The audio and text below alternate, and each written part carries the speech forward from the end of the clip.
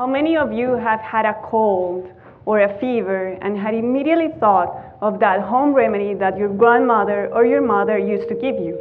I don't know, maybe that chicken soup, or chamomile tea for the nerves, or honey and lemon for the throat?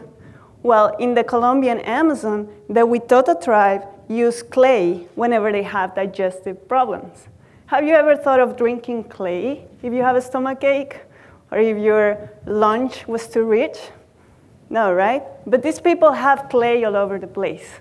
And I thought that was fascinating as a geologist. So sure enough, I found my way down to the Amazon. And I worked with these elders, and they taught me about clay minerals. Then later on, I kept on reading, and I found another very inspiring story. This is from Africa. Linné Brunet de Courceau, she was a humanitarian in Africa, and she thought that clays could be used for more than stomach pain. She thought that they could heal eating flesh bacteria.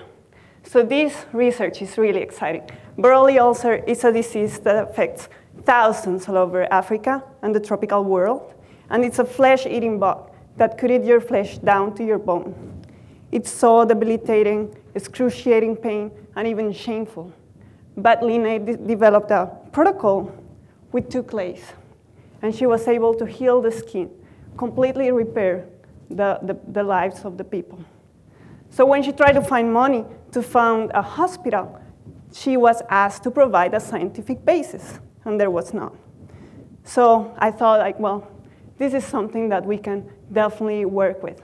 And my advisor, Linda Williams, she started that research with the women in Africa.